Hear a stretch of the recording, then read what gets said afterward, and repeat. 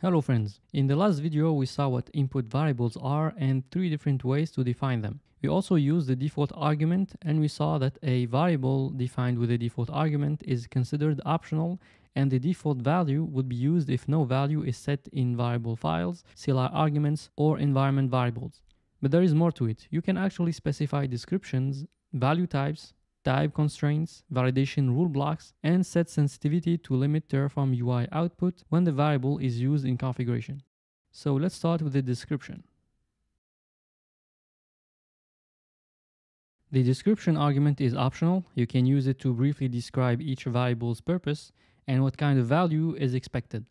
It is different from a comment as it should be written from the end user's perspective, while comments are for its maintainer and is not shown on the user interface like a Terraform operations execution. To add one, use description keyword followed by a concise quoted text as shown for the OS image variable. Now, if you want to restrict the type of values accepted for a variable, the type argument is what you need. Type constraints are optional but strongly recommended as they serve as a helpful reminder and Terraform uses it to generate a clear error message if the wrong type is used. There are simple and complex types. Simple types are string, number, and bool. Strings are usually represented by double-quoted characters, numbers by unquoted digits with or without a decimal point. You also have the keyword any that can be used instead of these types to indicate that any type is accepted. On the contrary, if you want to completely dismiss a variable in the case a condition isn't met, you can use the null keyword instead. If a default value exists, it is used. If not and it is mandatory, Terraform raises an error. Otherwise, nothing happens and Terraform continues its journey. For instance, OS image type should be constrained to string. In addition to these types, you can define and use complex types which are list, set, tuple, map, and object. We'll cover list, sets, and tuples and their constraints in this video. The next one will cover maps, objects, and probably validation rules. So let's start with lists. After specifying the right type, lists, tuples, and sets are represented by a pair of square brackets and values separated by commas. They can be split into multiple lines, always separated by commas. A list can contain elements with different types, and you can also restrict elements to a specific type. If you require a string, then anything inside the brackets will be automatically converted to strings. For instance, if you type a number or boolean, Terraform converts them into strings. It also converts strings to numbers or bools as long as the string contains a valid number or bool value. For example, true converts to true, 12 converts to 12, and vice versa. True to true and 12 to 12. An example is better than the 1,000 words, so let's define some variables. In variables file, define a new variable named myList. Set type to list of strings with string between parentheses, then give it a description, and fill default with a list of anything, then plan. This works perfectly. Terraform knows how to convert numbers and bools to string, but if you switch type to number or bool, you'll get a beautiful error message because false does not convert to number nor does 12 to bool. Indeed, a number is required.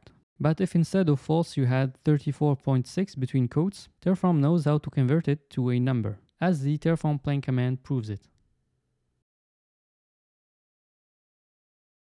For tuples, instead of list, use tuple keyword and the expected types between square brackets. For default, type, order, and number of elements is important. Make sure to give in the right ones. If you run the Terraform plan command, this should work. But if you switch order or dismiss a value, you'll get an error message with a clear problem. Value is not compatible.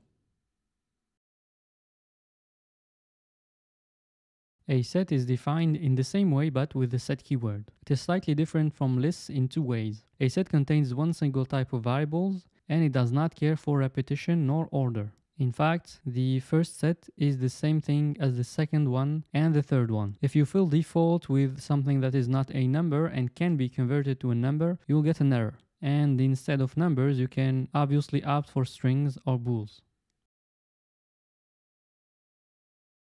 Okay, now that we've seen how to define lists, tuples, and sets, we gotta use them. First, define a tuple for the machine type, zone, and allow stopping for update. We got two strings and a bool. Let's use a tuple to model this in a new variable named vmparams. The type should be a tuple with string in the first and second position and bool in the last one. Add in a brief description and default values set to F1 micro for machine type, US Central 1 for the zone, and true for allow stopping for update. Now on the main file, replace these values with vmparams. Pretty simple, always with the var keyword and the variable name, add squared brackets with the right index. Same thing for zone at index 1 and allow stopping for update at index 0. If you run the plan command, it should work. Following the same logic, you can define and use lists and sets. Notice that in this specific example, an object or map would have been more appropriate, as we could have used attribute names instead of obscure indices. Okay, that's it for this one. We saw what kind of variables Terraform supports and how to add descriptions and constraints. Specifically, we learned how to work with lists, tuples, and sets, and the difference between lists and sets. In the next one, we'll cover maps and objects and maybe even validation rules and see how we can rewrite vmparams variable with the appropriate type. Thank you for watching and see you then.